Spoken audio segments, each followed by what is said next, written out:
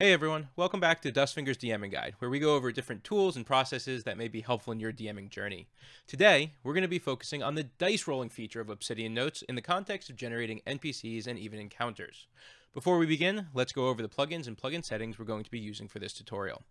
We're going to jump into the bottom left-hand side here, type in Community Plugins, turn off Safe Mode, click on Browse, and install the following two plugins: Dice Roller by Jeremy Valentine, and Advanced Tables by Tony Grossinger. Dice Roller is the primary focus of this tutorial, but Advanced Tables will be useful as we'll see later. Now, we can go back into our settings, and we can click on Dice Roller. Here, these are the settings that I'm using. I'll slowly scroll through them so you can copy them if you'd like.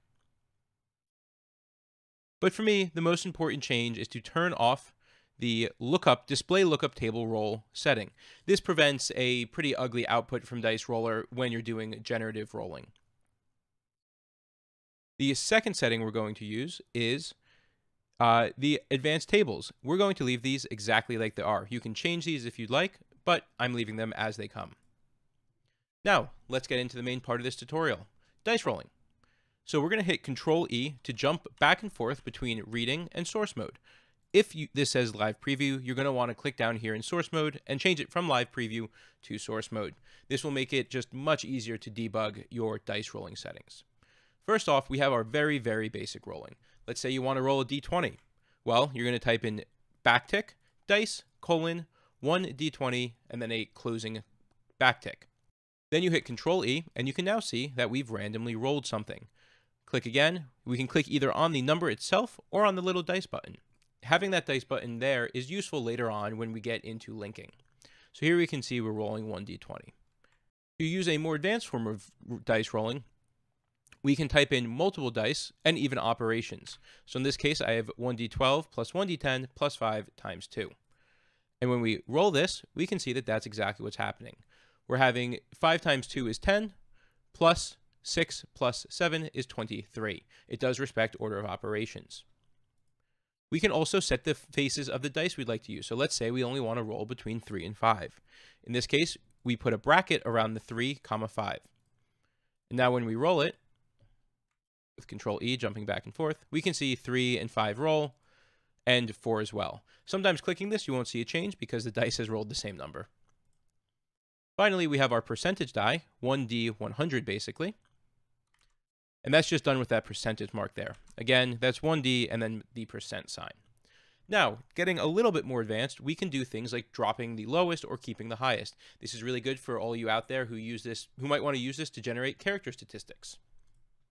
So, here, what is going on? Well, we're rolling 4d6 and we're keeping 3, the highest 3. That's what the K3 annotation means. Right here, 4d6, K3. And when it rolls, you can see 3, 6, and 5 add up to be 14, and the 1 is dropped. This is very standard for if you're rolling for new PC stats for D&D 5th edition.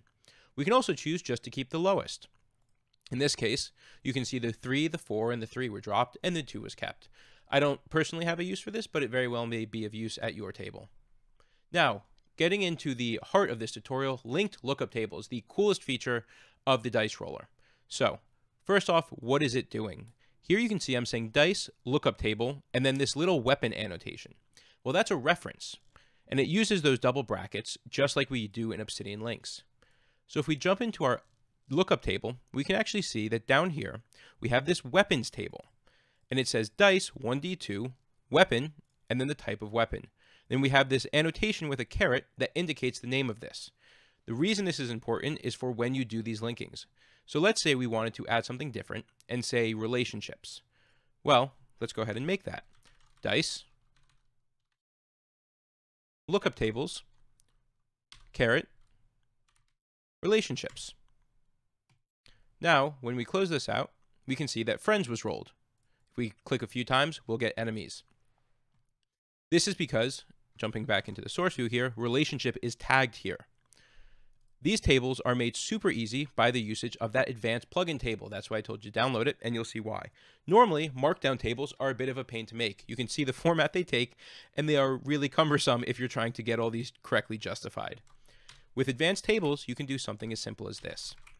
Here I'm just adding in the first pipe. Now we're doing 1d3 This does have to be proper dice notation for the dice roll to work, and it has to match the number of dice that are listed in the table. We're going to call this armor. I don't think I have that one yet.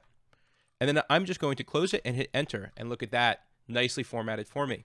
Let's make these now. I hit 1, and then I hit tab, and it automatically moves me over, almost like you're in Excel. Not exactly, but close enough in this case. We're going to say leather, then hit enter, brand new line, and it auto justifies. 2, cloth for all our squishies, and 3, plate for those paladins, and I think clerics.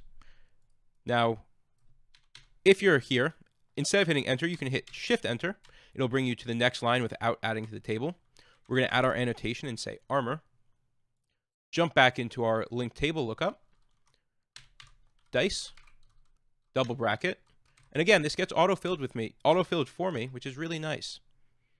Type in armor, and there we go. Just like that, we have a new linked list. Cloth, plate, leather. Perfect. 3 rolls, 3 different outcomes.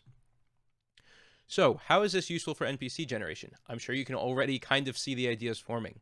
I use it for my random NPC template. I'm still building this out and learning as I go, so later videos may expand on it, or I might have templates for you to use. So here we are in random NPC template. We're going to jump into the source view here, make sure that we're in source, not live preview.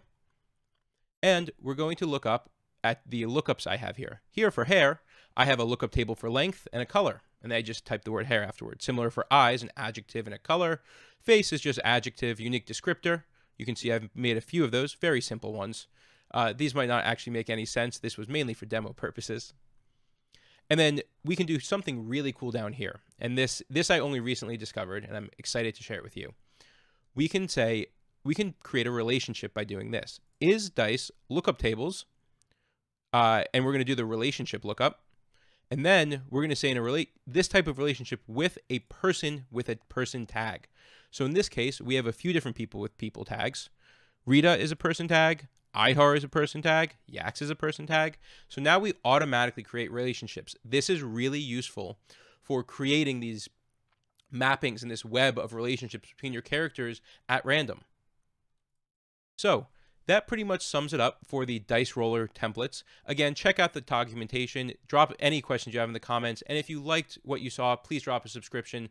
It really helps the channel and helps us grow and lets us know what you like. Thank you, everyone. Have a good one.